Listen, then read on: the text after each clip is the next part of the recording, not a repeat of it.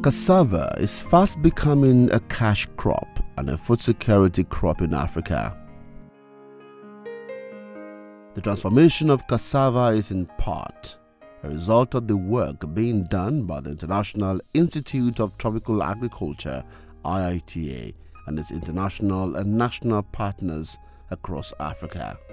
Today's episode of Cassava Matters is dedicated to IITA's work on cassava and in particular its chief servant, Dr. Nteranya Sanginga, who clocked 67 years old this week. Dr. Sanginga is the Director General of the IITA. Under his leadership, IITA has made remarkable breakthrough in cassava both on station and on farm. Born December 9, 1953 in Bukavu, Democratic Republic of Congo, Sanginga had most of his postgraduate training in IITA and worked in various capacities, including principal scientist and head of the soil microbiology unit of the Research Institute. On November 1, 2011, he became the first African to be appointed the Director General of the IITA. Under his leadership, the Institute has witnessed massive development of science infrastructure in Africa. But beyond these infrastructural developments, he attracted projects and programs that emphasize research, capacity development, and partnerships.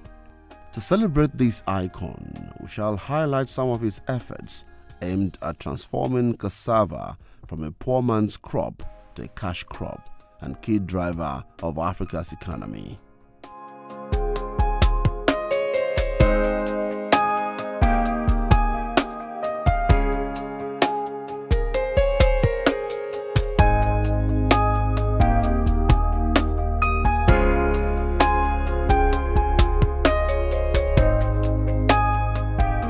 Cassava is a major staple in the developing world and a major raw material for industries across the globe. But this important crop faces both biotic and abiotic constraints that have limited yield in Africa to less than 10 tons per hectare, as opposed to Asian countries like Thailand, where yield is more than 20 tons per hectare. One of the major biotic constraints of cassava farming is weed infestation, which makes it labor-intensive and women spending at least 500 hours per annum controlling weeds on 1 hectare. To address this constraint, Dr. Sanginga revamped the Cassava Weed Management Unit of the IITA with the mandate to create impact on farmers' fields, particularly in cassava and other crops. In the last 7 years, the unit has lived up to its mandate, as seen in the development of the 6 Steps to Cassava Weed Management Toolkit. This single technology is being adopted in Nigeria and several other African countries like Tanzania, Zambia, and the Democratic Republic of Congo to increase the productivity of farmers and national output of cassava. The result of the 6 Steps Toolkit has been tremendous, with farmers attesting to the fact that it is helping them improve their incomes without stress. Oko mi wa nu oko tí wọ́n fi ṣe practical fún gbogbo àwọn àgbẹ̀ tá ń bẹ láwẹ́. A dẹ̀ rí nígbà yẹn pé yes, ó yield rẹ̀. Lẹ́yìn ìgbà yẹn tèmi náà wá multiply rẹ̀, mo rí i pé the difference is clear. Ìyàtọ̀ ń bẹ ńbẹ̀ gédégédé. Ibi tá a gbé wa ẹnu éka kan tá a gbé wa pọnpọ́n kan àti pọnpọ́n méjì, à ń rí pọnpọ́n mẹ́ta mẹ́rin as of now. But tẹ́lẹ̀ tá à ń ṣe fúnra wa, á dè láàfin rí pọnpọ́n kan àtàbọ̀. Tá a bá rí méjì á tún mọ́ jó pa àmọ̀tájà, àmọ̀táó. Ibi tá a gbé ń rí bíi 40,000 tẹ́lẹ̀. Téèyàn bá tọ́jú oko rẹ̀ bí wọ́n ṣe kọ́ wa, at least ó kéré jù tí ó bá rí 120 yóò rí 110.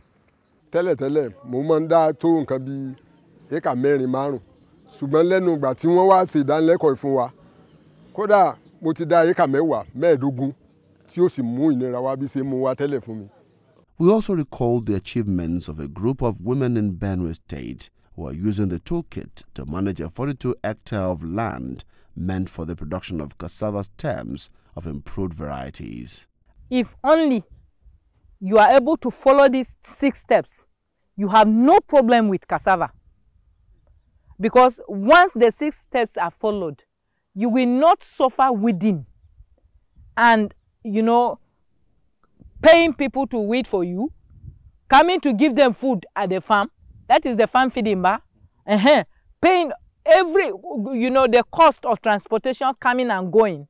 You will not see that. Because in a day, even if you have about 3 people, they will be able to spray 1 hectare. Whereas if you employ people to come and weed, you will have to spend not less than 15,000 naira on feeding. Because people will be coming to weed and they won't be able to finish weeding in 1 week. So it's very much better to follow the 6 steps. Under Dr. Sanginga, the Institute has continued to develop a pipeline of improved cassava varieties to be released in the years ahead to meet new and emerging challenges. Furthermore, IITA is today championing the development of sustainable cassava seed systems that will drive the dissemination and adoption of improved cassava varieties across Africa. Dr. Sanginga has also initiated programs that are developing young people and getting them involved in the cassava value chain.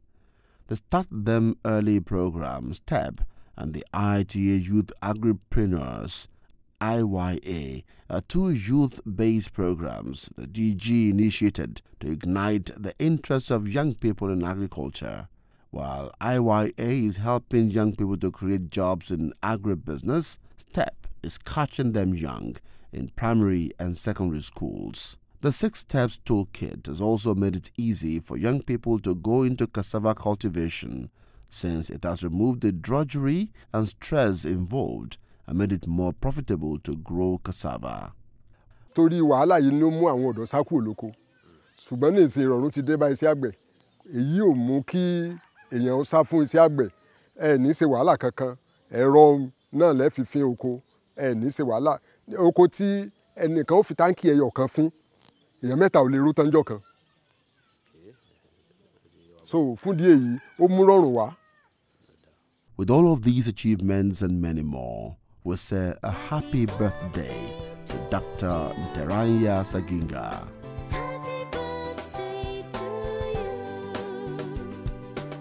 Now, what is in the 6 Steps Toolkit that makes it the almighty formula for profitable and stress-free cassava cultivation? Let's take a look. Do you want to grow cassava and get higher yield? Here are 6 steps to help you achieve your dream. 1.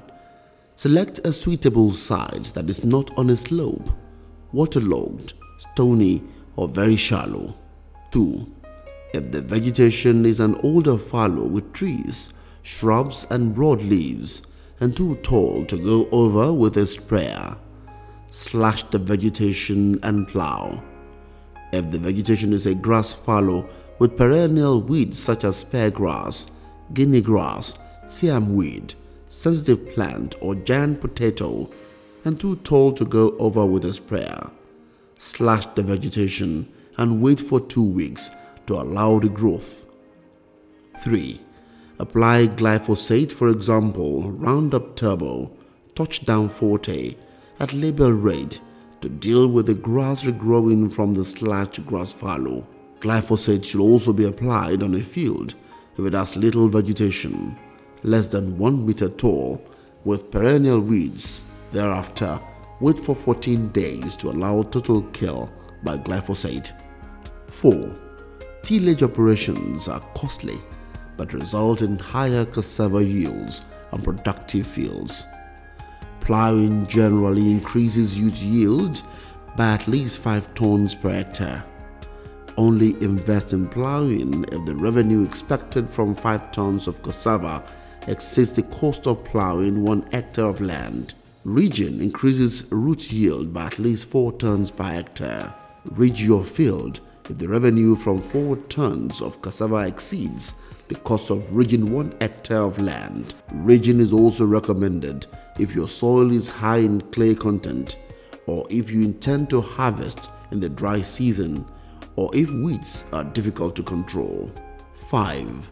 Plant cassava only when the soil is moist at 1 meter between rows and 0.8 meters within rows. Thereafter, apply pre-emergence herbicide such as Prime Extra Gold at 4 liters per hectare or Lagon at 1.25 liters per hectare within 24 hours after planting. Do not apply pre-emergence herbicide on dry soil. Replace cuttings that fail to sprout after 15 to 21 days. 6. When weeds cover 30% of your field and they are at 4 to 6 leaf stage, apply a post-emergence weed control, for example, post-emergence herbicides, mechanical or manual weeding.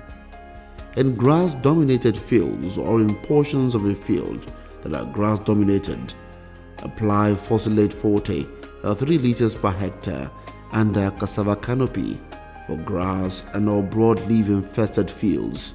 Glufosinate ammonium, for example, Lifeline, Basta, Fascinate may be applied at label rate. Glyphosate like Roundup Turbo, Touchdown Forte and can also be carefully applied at label rate. But it is important to use a shield on the sprayer nozzle to avoid glyphosate touching green parts of cassava, which will result in cassava damage. If cassava is less than 8 weeks old and the field is infested with grass and broadleaf weeds, use manual weeding.